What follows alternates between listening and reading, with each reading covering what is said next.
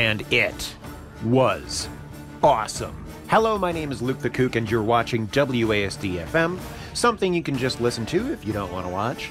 I'm back with this format of video that I'll be doing once in a while. I only want to make videos like this when I feel like there's something I really want to talk about.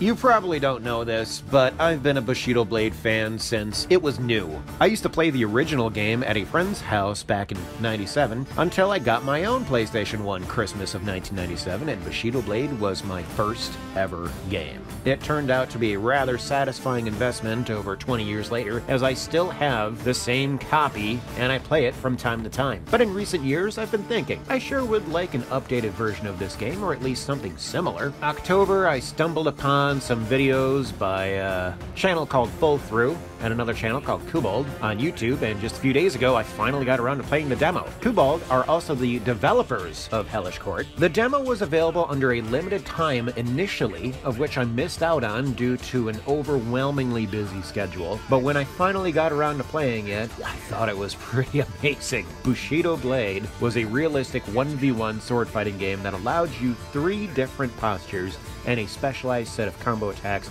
depending on what warrior and what weapon you chose. Before Power Stone, it was also a free roam arena, allowing you to run your character around the stage, and if the rollout rate is on, then you can even bounce off of the walls. Why wouldn't you want to do that?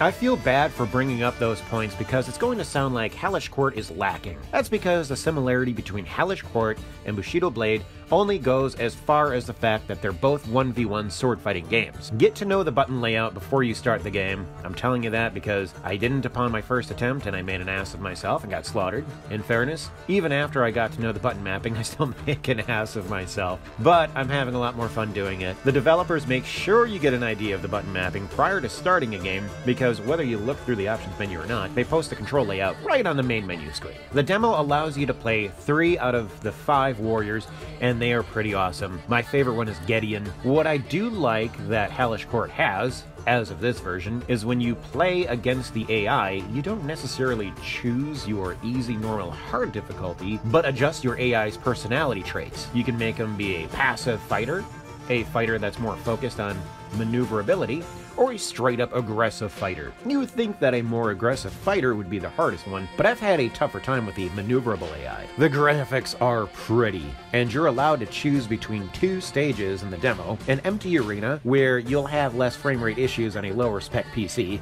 like me, or the gorgeous outdoors of the manor house. I try to minimize my distractions as much as possible when I'm learning, so I like to stick with the empty arena. It also helps for the fact that my PC is currently in no state to handle both gameplay and recording simultaneously, so that's why I record in the empty arena. I'll make 2021 the year that I finally upgrade my PC.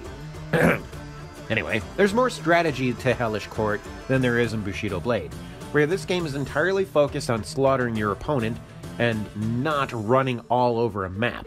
Hit the escape button to study your options for combo strikes and begin to implement them on your AI opponent.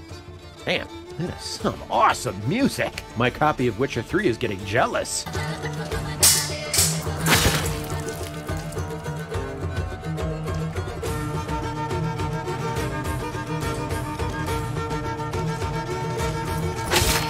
Forget how good the textures in this game are too, and take a moment to appreciate just how realistically fluid the characters move. Their facial expressions change. Their body postures and body language adjusts according to the situation too. It's an all-around impressive looking and feeling game. You're even able to reach for your opponent's wrist to slice him up close, and at a given distance, you can even punch your opponent in the jaw, slice his hand off, you can even kick your opponent, and you can also chop your opponent's head off as well. The demo isn't without its tutorials if you want to get a better understanding of how to be more strategic in the game. It takes more practice to improve your fencing ability and to break out of the random swinging of your sword, but you are capable of blocking your opponent's attacks in different ways.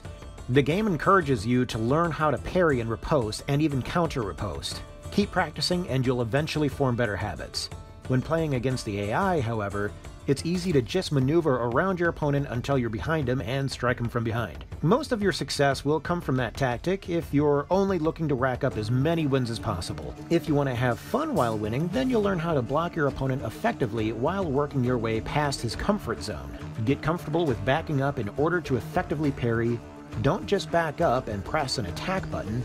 You have to learn how to use both commands simultaneously and then forward with an attack at the same time to riposte after parrying. It's awkward if you're the keyboard mouse type of gamer, but it's a fighting game, so you're meant to plug in a gamepad. Just use your PlayStation 4, PlayStation 5, or Xbox, whatever controller. I hardly ever use long guard, and if I do, it's usually not intentional as I'm working my way to feel my opponent's strategy. So get in there, get good, and don't swing your sword around rapidly like some drunken maniac. Feel free to take the game online and see how other players maneuver and fight. It's a good way to test your abilities. In the full release of the game, there will be more hurt and limping animations. The demo even features a couple of wounded animations. If you take a shallow slice to the midsection, your character will keep going, but he won't feel as motivated as he was in the beginning of the fight. You can wound your opponent's arm, and he won't be using that for the remainder of the round. Similar to Bushido Blade, but in the more realistic way that I was looking for from a more recent game. I'm really looking forward to seeing what Kobold has to offer in the full release of this game, and it has a release date set of February 2021, as of me recording this video in late December. I'm used to games being delayed, so if they have to push the release date back a little bit more to make some improvements, then, you know, I'll be more than understanding.